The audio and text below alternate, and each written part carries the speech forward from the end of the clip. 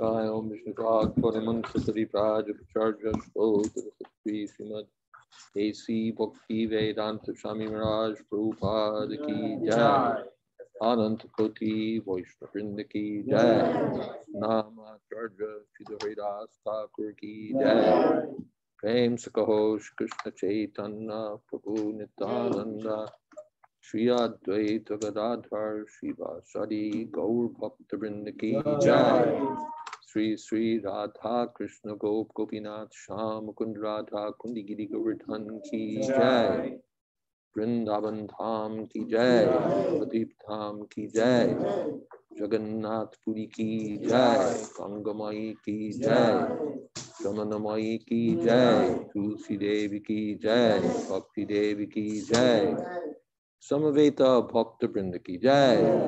All glories to the assembled devotees. All glories to the assembled devotees. All glories to the assembled devotees. Gaur Premanande. Have His Holiness Jayadvaita Swami Maharaj among with us. So, Hari Bo. Yeah.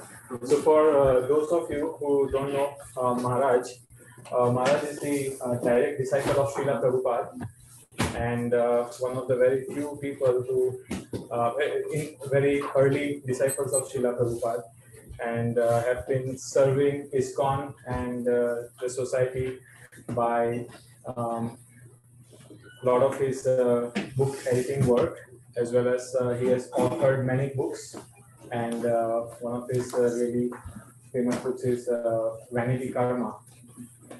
And yes, so Maharaj is with us for next few more days. So today and even Saturday and Sunday, Maharaj will be giving his association. So, and today's discussion is basically Q&A session. If you have any questions, burning questions or non-burning questions, Maharaj would be very happy to answer those.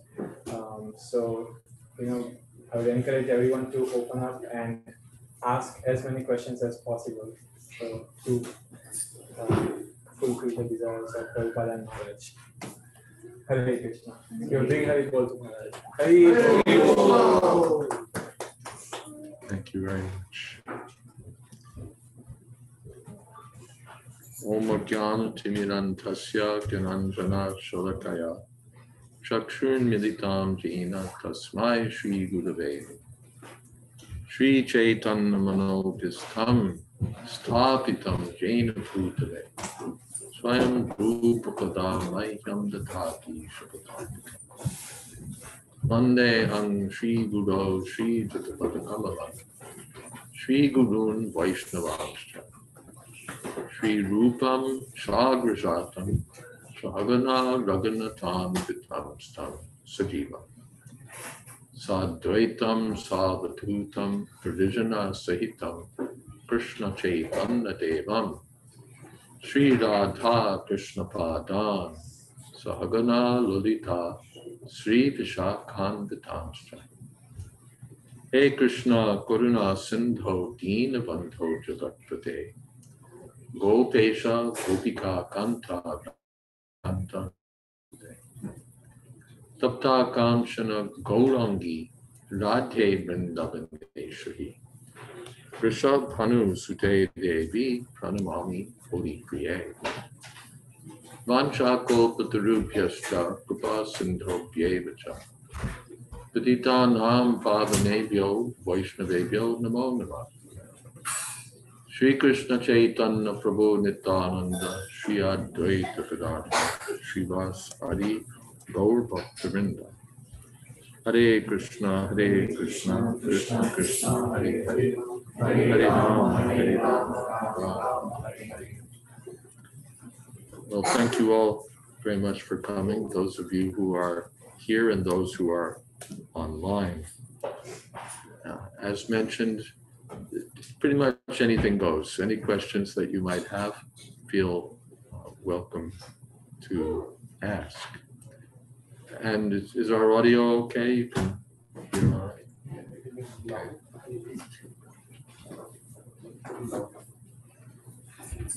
Masks are really great for steaming up your glasses.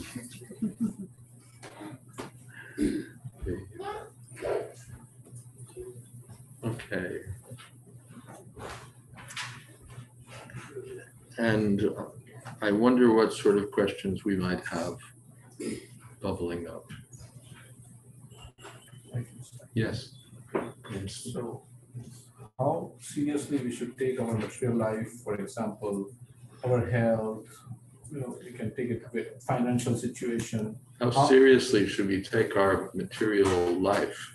For example, our health, our financial situation. How much should we depend on Krishna and how much we should use our material intelligence? How much should we depend on Krishna? How much should we use our material intelligence? Yes. Well, we should take our life, the basics of our life, seriously. And as Srila Prabhupada said, do the needful. It's not that, well, Krishna's the Supreme Personality of Godhead, so I don't need to eat anymore. I'll just depend on Krishna. Just neglect everything. Maybe the Paramahamsas can do that. Those who are on the highest level, they'll just leave everything to Krishna, and they won't worry about, they won't even give attention to eating, they won't give, but we can't imitate. So we should do everything carefully, responsibly, with the idea that I'm doing this for Krishna's service. If you're going to maintain yourself financially and physically for sense gratification, better to die. Just to waste your life on sense gratification, it is a useless waste of your human life. But to use your life for Krishna consciousness is the real purpose. And for that end, you want to do everything attentively. So you see to your finances, you see to your health, you see to eating, you see to having a suitable place to live. That's good. But you don't want to, what is that in Bhagavatam? Jivasya tattva jigyasa narto yasya karmapi. Kamasya nendriya priti. Lavo jiveta yavata. The human life is not meant for just increasing our desires and struggling to satisfy them. Indriya priti, to simply pursuing what's pleasing to my senses. That's what the animals do. They're busy trying to satisfy their senses. So they do it crudely, we do it with sophistication. It's the same business. So Shukadeva Goswami says that's not the business of human life. Jivasya tattva jigyasa. Human life is meant for inquiring about spiritual realization. That's what the animals can't do. They could do all the other stuff, but they can't ask, they don't come here to find out about the science of Krishna. So that's the business of the human life. Jivasya tattva jigyasa narto yascheva karmati. So lavo jiveta yavata. Shukadeva Goswami says, as much as you need to keep body and soul together. not that I build a big mansion for myself and say, well, that's, a man has to live, and so for Krishna consciousness, and the top luxury car and the most recent iPhone 200, and I don't need that. So what I need, let me attend to very properly, and then be done with it and get on with the real business.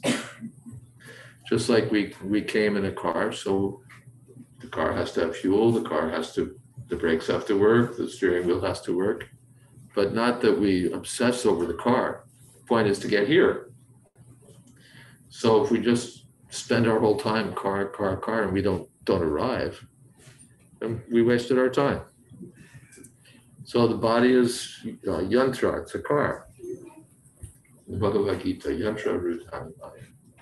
So we should see that the car is properly maintained, but not lose sight of the purpose, to get to the destination. Jivasya tattva jigyasa, to understand the science of Krishna. Is that okay? So we're chasing away a part that's not good. Maharaj, I was reading Srimad Bhagavatam, second canto. Second canto, second verse, second chapter. Verse 18 says that the impersonal Brahma Jyoti is also called the Parampadam. Is also called Parampadam. Yeah. Impersonal Brahma Jyoti is also called Parampadam. So it is Parampadam, and Prabhupada says the living entities who are in Brahma Jyoti also can fall down. So how do you understand that? If it is the race of coming from spiritual world, it's also spiritual. And whoever reaches spiritual world, they will not fall down. That's also there. So how do you consider? And how do we explain how the living entities fall from this Parampadam? So first of all, we have to know what is Parampadam. What does it mean? Padam means place, and Padam means the highest. So the Brahmajyoti is also Parampadam, and Brahmajyoti. Brahmajyoti means the effulgence of the spiritual, that fills the spiritual world. It's identified with the impersonal feature of Lord Krishna. So Brahmeti Paramatmeti Bhagavaniti Shakriti. In the Bhagavatam it said that there's only one absolute truth, known in three features as the impersonal Brahma, the localized Paramatma, and Bhagavan, the personality of Godhead. So since the absolute truth is one, the Parampadam is one. The supreme destination is one. But because the absolute truth has different aspects, the Parampadam has different aspects. The Brahma aspect, and finally the Goloka Vrindavan aspect, or the Vaikuntha aspect, the spiritual planets. So when in the Bhagavad Gita, when Krishna says, Natad Pasyate Suryo, he's speaking specifically about Madhama Paramatma, his own abode, the place where he lives. So his living place is on the spiritual planets, and filling that atmosphere is the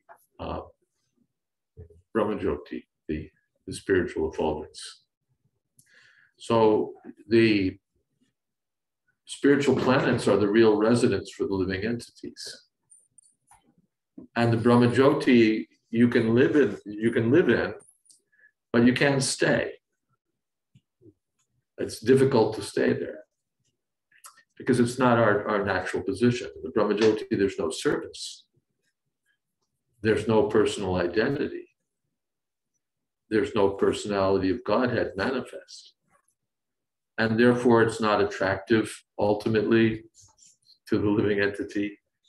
It doesn't provide the full life that every living entity is looking for.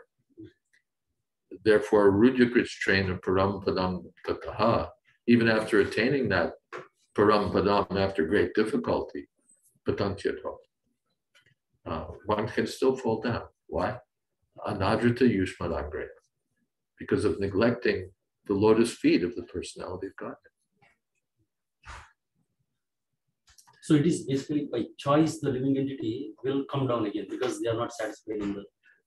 By choice or by, Prabhupada gives the example that we send these space probes up into outer space, and either two things are going to happen.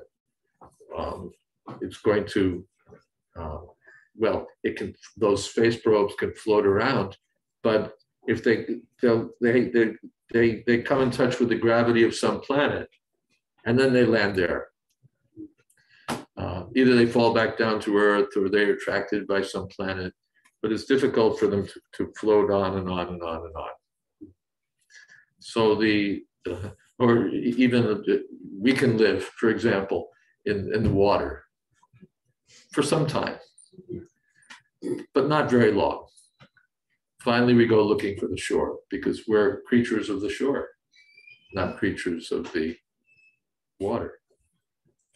So as living beings, we're meant to have a personal identity, personal activities, personal relationship with Krishna. So not finding that, we'll just fall down again. We'll just fall down again. Nothing to hold on to. Okay. Like those space probes that, never reach the moon or never reach a planet, they fall down. Let's see. Yes, is there another question? Yes.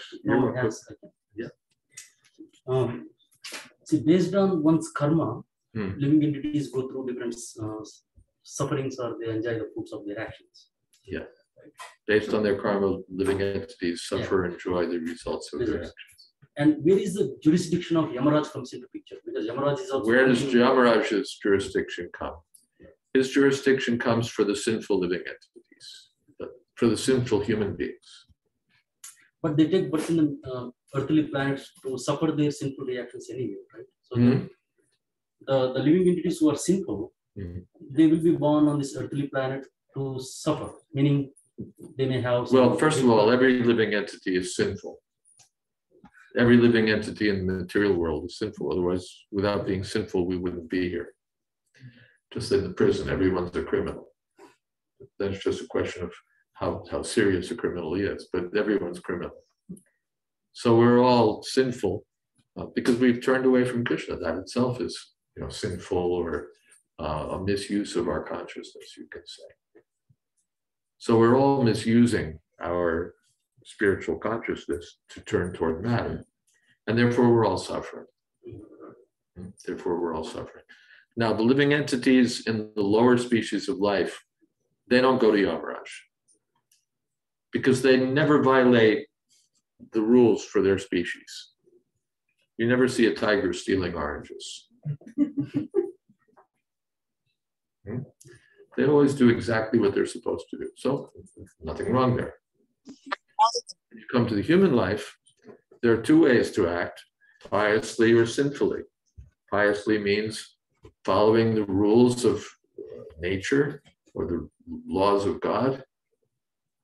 And sinfully means violating, transgressing, overly trying to exploit the resources of the material nature and thereby violating the laws. Like you can go into the bank and do your ATM transactions and conduct your business, or you can try to break into the safe and get more. If you do that, you're a criminal. And if you just do your ATM transaction, that's... So Yamaraj is in charge of course, we're all criminals, but those who are the severe criminals who are breaking even the laws of this world, they go to Yamaraj, the human beings who misuse who violate the laws of nature grievously. They go to Yamaraj. Otherwise, the other living beings, the lower species, they don't go. And the human beings who don't violate grievously nature's laws, they don't go. Yes? How do you understand that the law is being violated? Because in the Bhagavad Gita, Arjuna is fighting and killing his family, but it's pious. It's pious. How do we understand that a law is being violated, because in Bhagavad Gita, Arjuna is killing his relatives, and it's pious. Therefore, it said, "Dharmam hi shakshat bhagavat pranitam." The dharma or law is what's enunciated by the personality of Godhead, Bhagavan. So, how does that happen? Well, in Kurukshetra, Bhagavan is right there next to Arjuna. He's telling him what to do.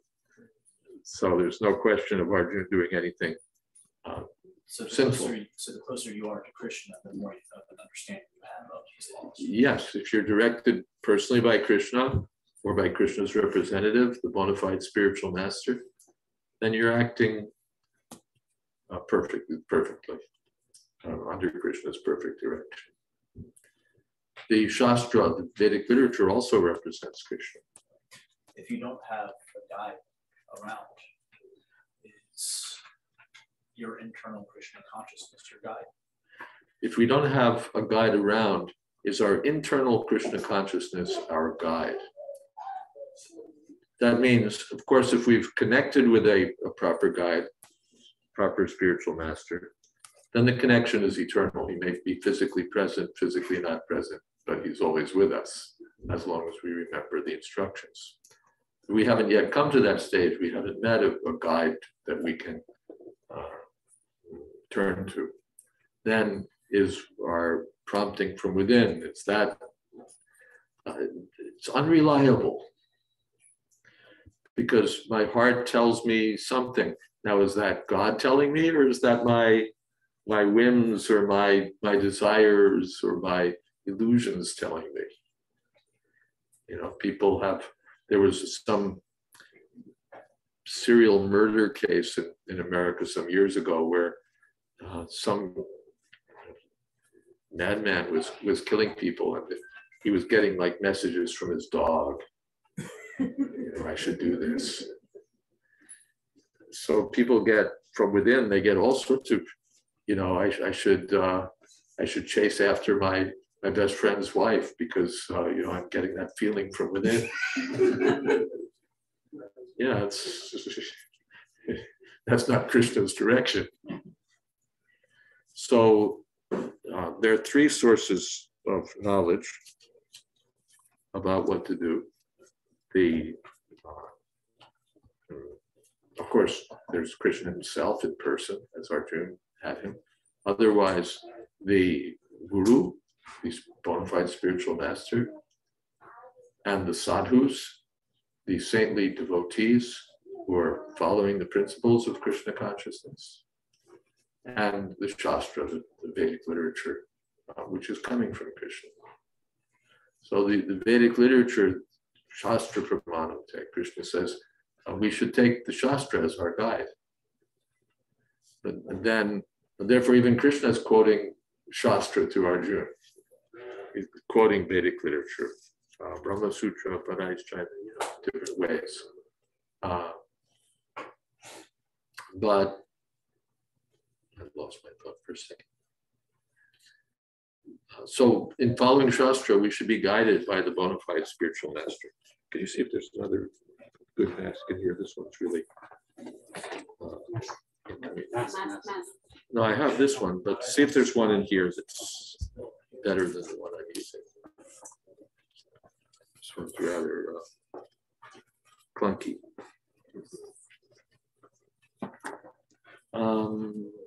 Yes. Those are the same as what I've got. You can just take a look and see. Otherwise, we're only here for an hour, so I'll make it. You don't see one. Okay, there's another section to that bag, not just the, yeah. Let's see what we've got. Oh, that one is primo. Thank you very much. We're scheduled for an upgrade.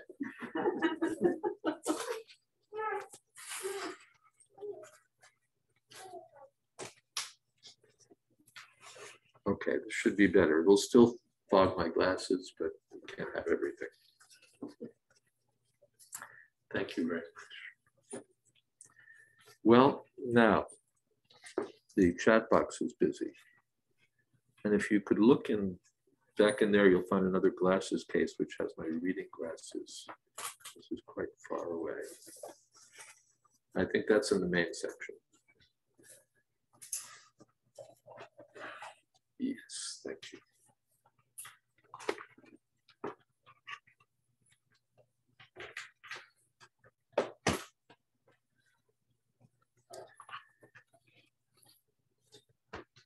Prabin says,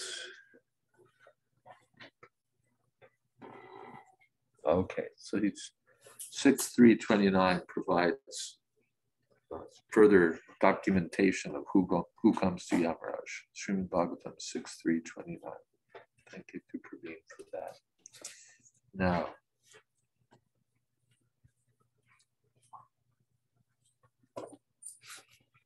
the living entity, Murari Gupta says, suffers for his sinful activities in the hellish planets, but there's a massive suffering on this planet also. Where is that from? Well, it's from us in two ways. We bring suffering on ourselves by coming to this material world. That's the first thing. Reading glasses make everybody here look weird.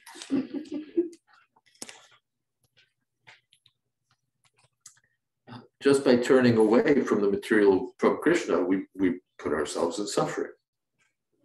When we step away from our natural position, we're stepping into a position where we're going to suffer. So that's the first thing. We bring suffering upon ourselves. And then we work conjointly to cause suffering to one another. So in that way, we suffer. You know, what is this environmental crisis? It's all sorts of human beings creating a mess for everybody else, for the other human beings and for the other species of life.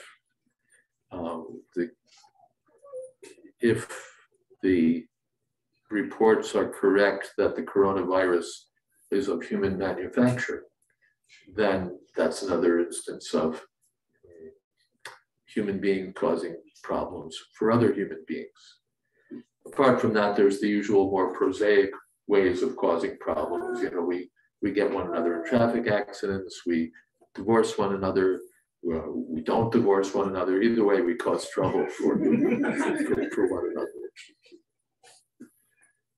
So this is one of three kinds of miseries inherent in this world, from other living entities, from the environment, from nature, and from our own bodies and minds.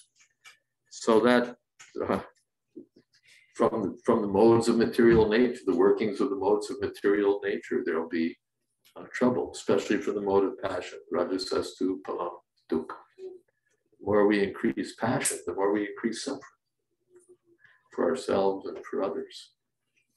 We think that passion is great. In Kali Yuga, passion is considered to be outstanding because so many people are dull. They're in ignorance, so passionate. They make passion look good. But the real standard of human life is goodness.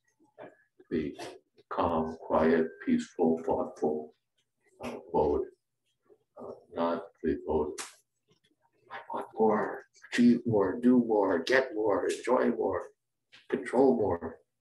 That brings suffering.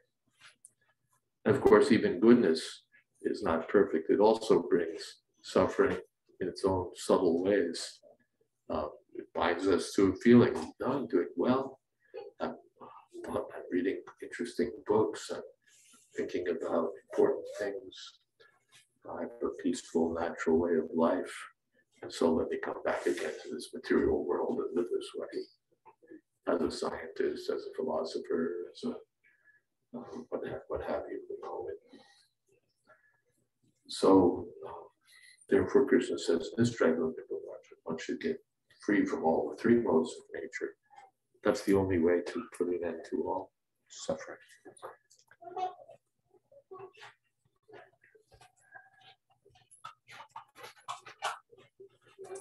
As living entities, this is Abhishek, are initially in touch with Krishna as his servant Why does fall down happen for a jiva, a living being? And can't it happen again after going back to Goloka Vrindavan? Or is this just beyond the understanding of a conditioned soul? Well, Srila Prabhupada explains this in various ways. First of all, that we have eternal independence. And eternal independence means an eternal ability to misuse that independence. So that's the why fall down happens. It happens because we want to be independent. And Krishna says, Yad gatva nanivartante. If you come back, you won't fall. You won't fall. So then it finally becomes beyond our ability to understand, because no one can understand when we first became conditioned. Therefore, we're called Nitya Bhata, eternally conditioned souls. So therefore, Srila Prabhupada advised us to avoid beating our brains to try to figure out how we got here, when we got here, and just go back. You're in the water and someone extends you a rope and you say, well, wait a second, how did I get here? Grab the rope and we'll talk about that later. Yes? I was wondering that you always talk about that everyone has to be Krishna conscious. Everyone has to be Krishna conscious. So that is one of our duties. That's our duties, not one of our duties. That's our duty. If everybody becomes Krishna conscious and leaves this planet forever, goes to Krishna's world. If everyone leaves this planet and goes to Krishna's planet, consciousness, because you want to be free from your karma, detangled from it. Isn't that Krishna's own creation will be a problem? Then wouldn't Krishna's own creation be in problems? Yes, because it has to be balanced. Always some people will be there, will be entangled with us. His creation will be. Well, you just contradicted yourself. You said there'd always be someone back here, and then you said, well, what if everyone I think left? Krishna does not want his creation to be in problem. The creation, out of balance. Well, let's look at it in two ways. First of all, there's not much danger that everybody's going to go back to Godhead.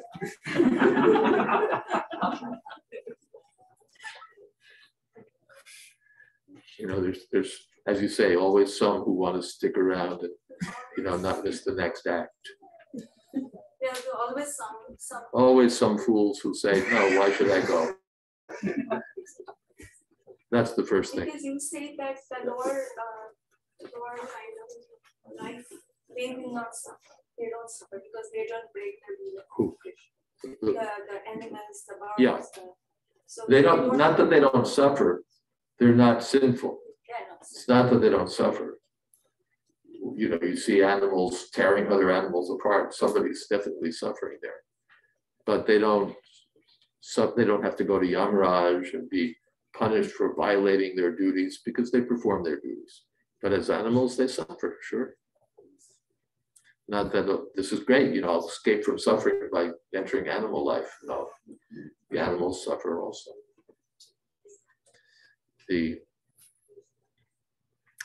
So that's the first thing. And second thing is, well, if everybody left, wouldn't Krishna's world fall apart?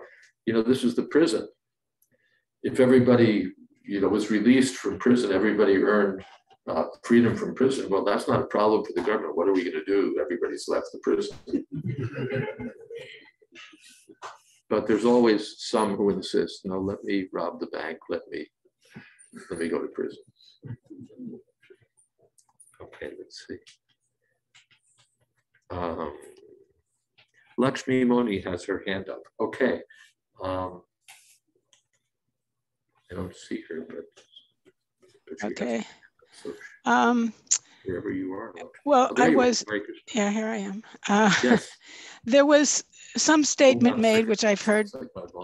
I've heard billions of times before, that there's three ways of knowing what to do. There's Guru, Shastra, and Sadhu, and of course the spiritual master, and you have advisors, and then you have your own good, hopefully good, understanding of what's right and wrong and what should be done and what should not be done.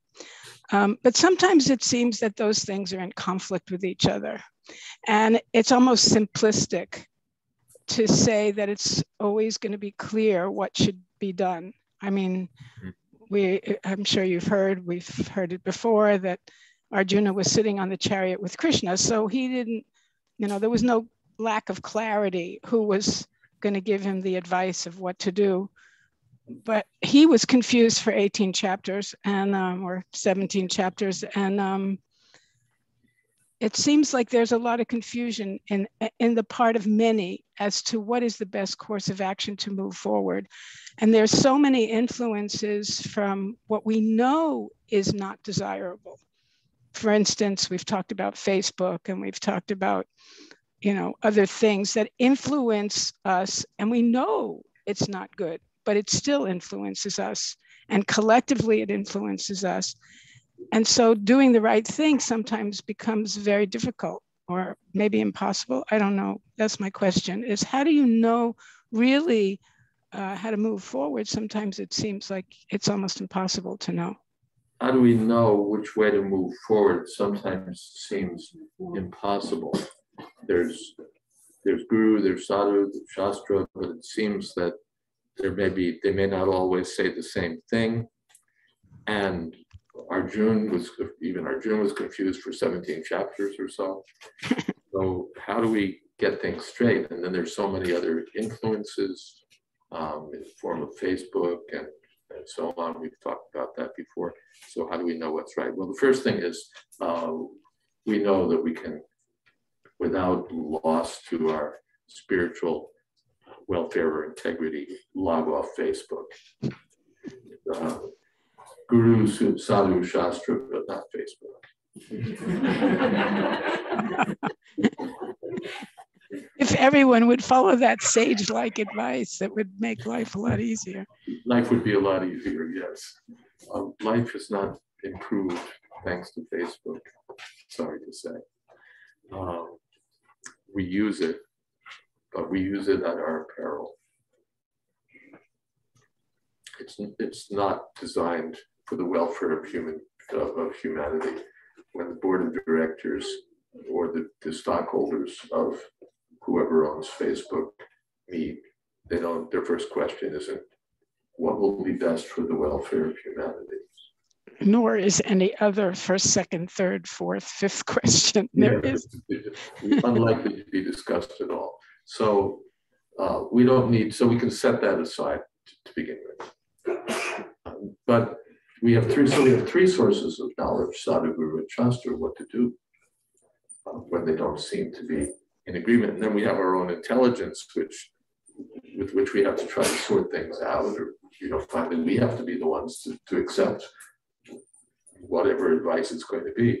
So how do we reconcile these things? Yes, sometimes, well, most of the time, we hope things are fairly clear. We don't have to ask, is illicit sex okay or not okay? Is gambling okay or not okay? Meat eating, intoxicants. We don't have to, these are not like gray areas or difficult points. And so many other things are very clear from Shastra or from the spiritual master's order. It's this, it's this, it's this, it's this. So this guides our life. But then you come to points that are more subtle. They may be less important, or sometimes they may be important. Some crucial question where we can't quite make out what am I supposed to do? So of course, the Prabhupada said the main direction is Shastra. Krishna's direction is there in Shastra. And relative work, presenting the Shastra as the spiritual master. And the sadhus, or the devotees, they also are working from Shastra. Just as in the law court, the judge, the prosecuting attorney, the defense, the prosecution, they're all working from the law. So the law books are the point of reference. The judge refers to the law, the attorneys on both sides refer to the law. So the law is finally, so Shastra, the book of law, or the book that's, yes, meant to direct us. So then, the Shastra, ideally we understand from the bona fide spiritual master. My spiritual master has told me to do this. Fine, and end of story. Should I do this or should I do that? On the one side this, on the one side that, on the other side that, then on the third side and the fourth side. You know, like we're like we suddenly manifest 1,000 hands. Well, on one side, and then on one hand, on the other hand, and then on the third hand. So the spiritual master is there. You do this. Question solved. Guru Mukha Padma Bhakya Chate Spiritual master has answered my question. Now I just have to do it. I don't have to keep guessing. Spiritual master may not be physically present. Then, or if it doesn't seem he's given an instruction on some particular point, what do we do? So then the Shastras is there, the books are there, and the devotees are there. So we saw that Srila Prabhupada even would consult. He would consult, even if the sadhus were his own disciples, still he would consult. Tamal Krishna Maharaj, what do you think? Guru Kripa, what do you think? This one, what do you think? What do you think? He would also take consideration. So we have to do that. My own intelligence, that's all right. But then there are sadhus, they may be more thoughtful. They may, or they may expose the matter, different sides of the matter, different considerations. Even Krishna, he's sitting in Dwarka, Uddhava, what do you think? He would take advice from the assembly members, and especially Uddhava was the most intimate with Krishna. So in this way, we try to understand carefully. Not that, well, I know what to do when I don't. We can take advice and thoughtful, what is that? Thoughtful discussion among the devotees to try to understand what is the best way to do. And at the same time, we pray to Krishna, we depend on Krishna. Please give us direction, instruction. But it's not just pray and go, it's in reference to Shastra, Sadhu. Is that okay? Yeah, I guess it's okay. In theory, it's okay. Yeah, it can get dicey. Not every decision is easy. And even not every decision is right. Sometimes we make the wrong decision. And then we do, then we're implicated, right? I did something wrong. But even if the devotee does something wrong, because he's a devotee, Krishna helps him. He comes back to the right path. Abhijay Suduracharo, even if he does something very wrong. Durachar means wrong action. Sudurachar means immensely wrong action. But Bhajate Mamananyavak, if he sticks firmly to the determination to serve Krishna, Sadhureva Samantava, he has to be considered a sadhu. And Kshipram Bhavati Dharma, he comes quickly back to the right path. Yes. If everything else has failed. If everything else has failed. Could you just chant the name of Krishna? Can you just chant the name of Krishna? Absolutely. Even if everything else has not failed. Right. Yes. Will you get it? You may very well, because Krishna means Krishna and his name are not different. So if you're chanting Hare Krishna, you're coming in touch with Krishna. Of course, those who are pure devotees, when they chant Hare Krishna, they get a clear, what would you say? They fully appreciate the presence of Krishna. Those of us who are beginners, we appreciate to a greater or lesser extent. But yes, you're exactly right. That when I'm in perplexity, let me just chant Hare Krishna. And then I have experience of that from my earliest days in Krishna consciousness. You just chant Hare Krishna and your perplexity is gone. Krishna solves the problem for you, or you realize that it wasn't a problem, only in your mind was it a problem. So if we're always chanting Hare Krishna, practically speaking, we'll never be in difficulty. And even if we're in difficulty, Krishna will help us. Kirtaniya Sadhari, excellent solution. Thank you so much. You're right on target. Yes. Maharaj, this is a question about some verses in the Bhagavatam. There's innumerable examples, innumerable purports that Prabhupada has written about what are the qualities that please Krishna. Qualities that please Krishna. And specifically, I'm thinking about a verse right after Dhruva Maharaj tries to decimate the yakshas and he gets advice from. And there's a verse about... That's a good example, by the way. Dhruva Maharaj thought that he should kill the yakshas because they killed his brother. But then he got advice from his spiritual master, senior devotee, so then he came back to the right standard. Yes, go ahead. So that's just one of many examples throughout the Bhagavatam about what should a devotee do. So the knowledge is that, but the more I read, I'm more painfully aware about the chasm between where I want to be or where scripture wants us to be and where we are. Yeah.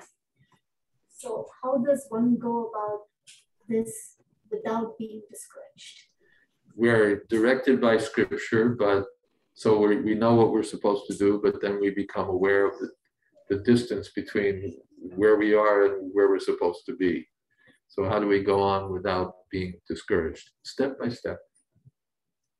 The Rupa Goswami, Atyahara, not Atyahara, Utsaha, Nishchayat, we carry on with enthusiasm and with confidence that because I'm following the right process, certainly I'll reach the goal. And Taryat with patience and determination. Tat tat karma pravartana, performing, following the rules and regulations, doing the things, doing the routine work. It's sometimes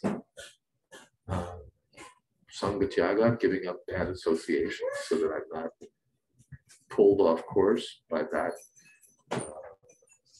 bad company. And Satovrite, to be honest in our occupation or to associate with devotees. Shabir, Papir, Precipitate, then we'll reach perfection. There's a question, there's something more on the chat box. Let's see what's happening.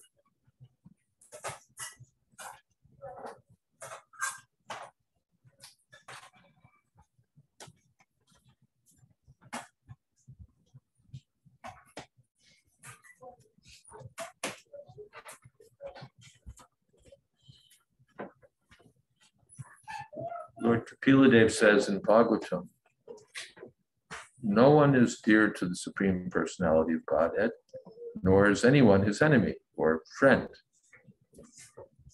But he gives inspiration to those who've not forgotten him and destroys those who have.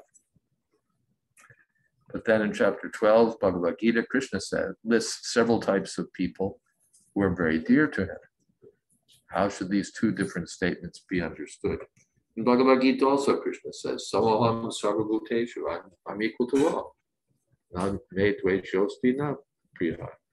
not anyone's enemy, I'm not anyone's friend. Ye bhajanti tu mam bhaktya. But if someone engages in my devotional service, someone serves me in devotion, I'm in him and he's in me. The sun is equal to everyone. But if you close your doors, close your windows, then no sun. And if you go out on the beach and bathe in the sunshine, you get the full. So it's not that the sun is friendly to the beachgoers and hates the people who stay inside. It's up to them. You can stay inside or you can go to the beach. Stay inside, you'll get no sunlight. You'll have vitamin D3 deficiency and all of that. And you go out into the sun, you'll get all the benefit of the sun's rays. So it's not because the sun is partial, but it's up to us. Krishna says, Everyone else, you might want to check your phone, see that it's in silent mode.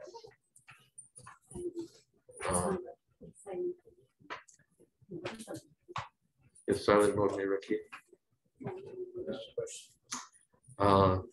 Yeah, so I think that answers that question. Just hold on 1 second.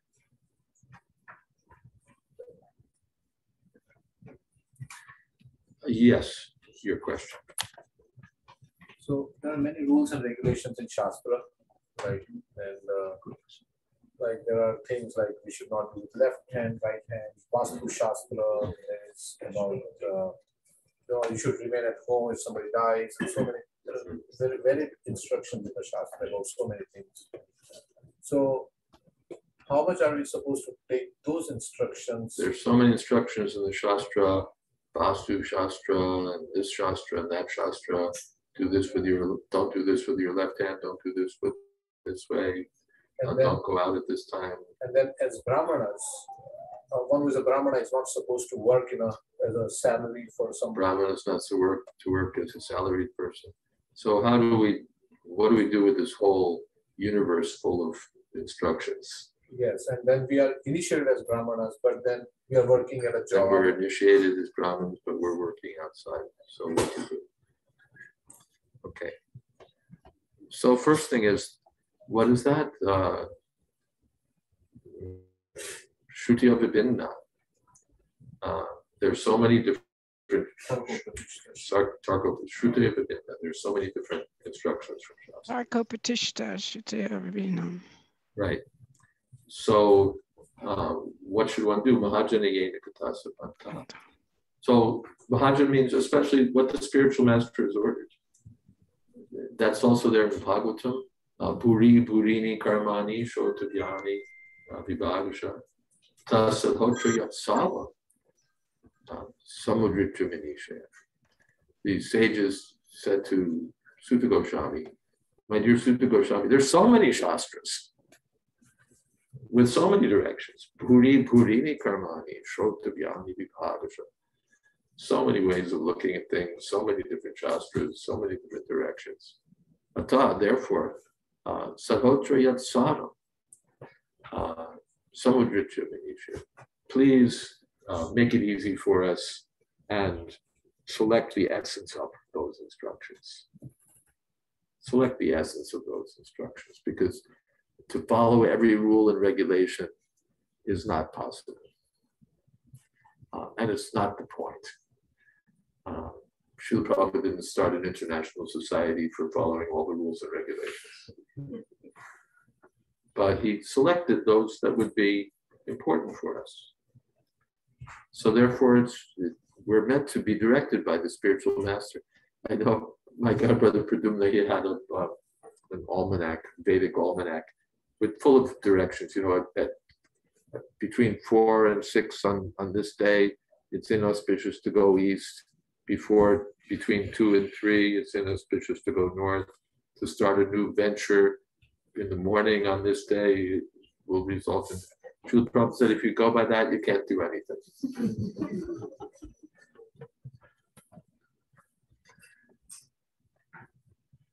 So we have to go by the spiritual master's instructions. He selects the essence. As far as Varnashram goes, and anyone who's taking a salary can't claim to be a Brahmin. Brahmin is not a salaried person. Brahmin is not a salaried person. Even a Kshatriya is not a salaried person. Even a Vaishya is not really a salaried person. He has his own business. The Shudras, they're the ones who are maintained by others. So our Brahminical initiation, really it means to be situated in Krishna consciousness, which is above the Brahminical status. Sagunan Samitichaitan Brahmabhuyaya, spiritual doctrine. Otherwise, according to Varnashram, it's fact. So one may consider that in terms of Varnashram. But finally, the essence is what Tapum bir Dvija Shreshta Varnashrama Vipadasha Svanustita Dharmasya Samsiddhi Haritosha. The essence is to satisfy Krishna, not simply to follow this regulation and that regulation. At the end of life, we followed all the rules and regulations and we're nowhere. But if we can satisfy Krishna, our life is successful. Okay. But then Prabhupada said 50% of his work is Krishna. Yeah, so we want to do that also. We want to establish Varnashram. We want to live according to these principles.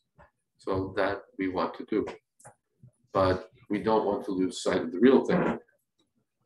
There's so much to do to adjust our way of life according to the principles of Varnashram, and we should try for that. There's a lot. But to go deeper into that in the time remaining is, that's another hour, and a good hour to spend, but that's, okay, there's another question here.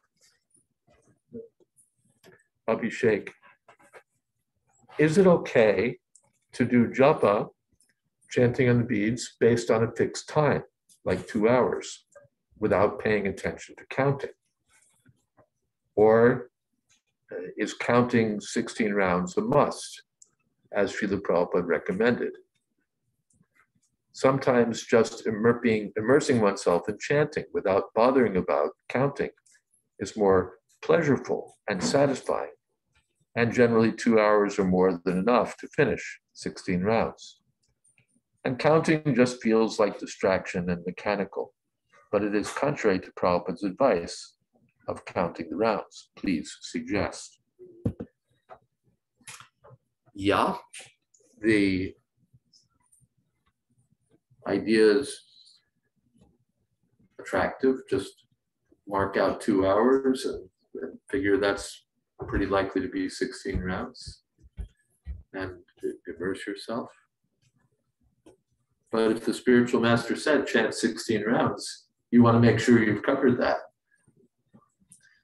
So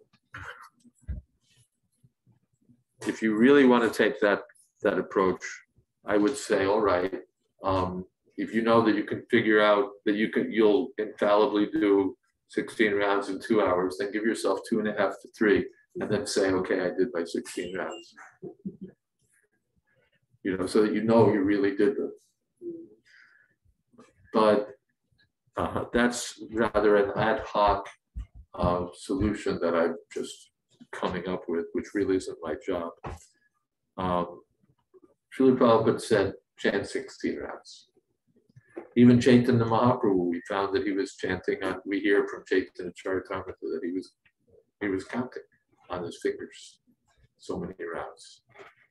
Haridas Thakur, who's the Namacharya, and who certainly wasn't missing the point of becoming immersed and absorbed in chanting the holy name, counted. He had a vow to count. Of course, he was chanting so many. But when these great souls were counting, then we can also count. We can also count. Those who are not initiated, they can do what they like. But those who are initiated by the spiritual master who fixes a certain number of rounds should chant those rounds.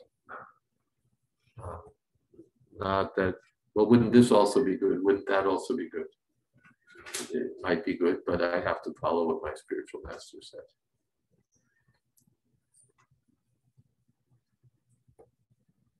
Then Lakshmi Moni says, Srila Prabhupada did not suggest we chant 16 rounds.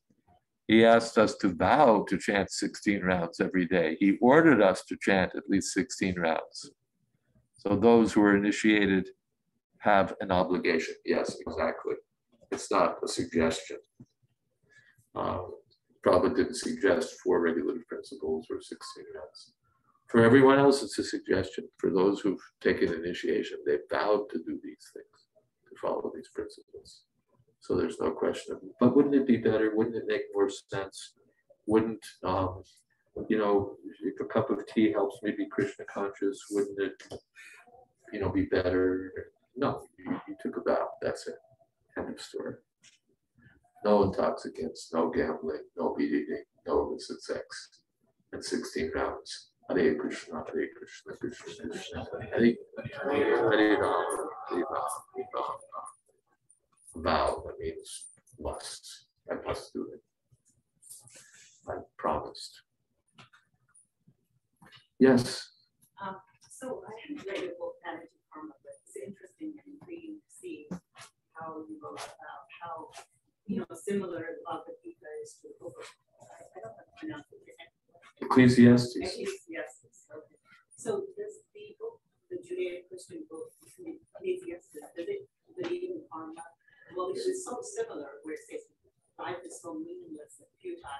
And I was just wondering if there are any parallels. You haven't read my book, Vanity Karma, but you're intrigued with the idea that there's a similarity between Bhagavad Gita and Ecclesiastes. And does Ecclesiastes lay out the laws of karma and so on? It seems very similar. It feels very similar. There are, of course, the best way to answer that question for you would be to read the book. Okay, yes, show and tell. Thank you so much. This is the book, Vanity Karma, and it's available on Amazon.com and other such outlets. And when you read the book, your questions will all be answered. But for a brief answer, the two books are similar in some ways and different in others. They both deal with the apparent despair that may come on when life seems meaningless. Srila Prabhupada points that out in the purport to an early verse in the second chapter of Bhagavad Gita, where Arjuna, facing his relatives and friends on the battlefield, Prabhupada said a person in that situation thinks, why am I here? Why are these perplexities afflicting me like this? He thinks better to let them kill me, even just stand there unarmed and let them do me in. So there's that similarity that we look at life and say it's meaningless, it's senseless. So both that theme is very much present in Bhagavad Gita and especially in Ecclesiastes. But the author of Ecclesiastes, as I point out in the introduction, is really like a covered Hindu. It's not that like underneath his Jewish exterior, there's really a Hindu sage who's saying the same thing that the Bhagavad Gita is saying. The Ecclesiastes sometimes says things that are close or the same, and sometimes says things that are completely different. So the differences and the similarities both invite our attention. So I've tried to bring the two books into dialogue, as it were. Bring them together and say, what are we saying here? Where do we find differences or where do we find similarities that enlighten us, and where do we find differences that enlighten us? And how do we resolve those differences, or what do we do with this question where things are presented so differently? I can say just as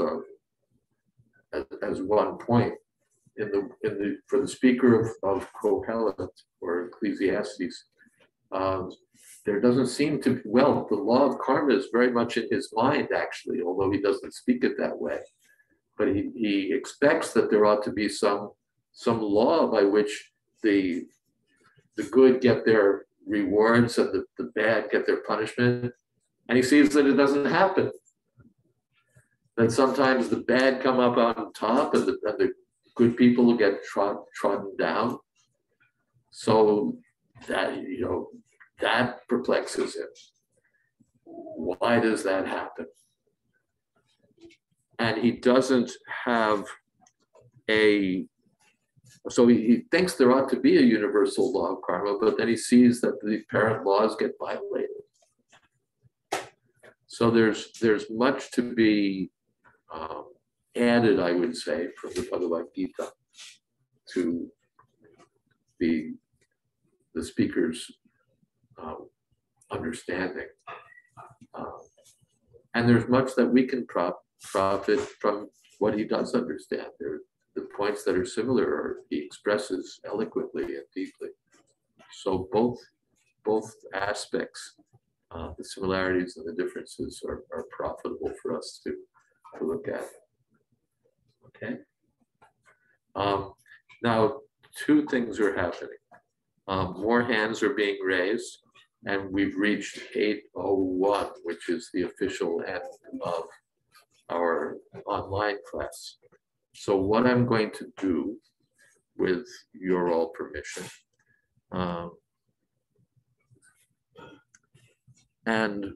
yes, what I'm going to do by your permission is end our online class, and still I'm here physically.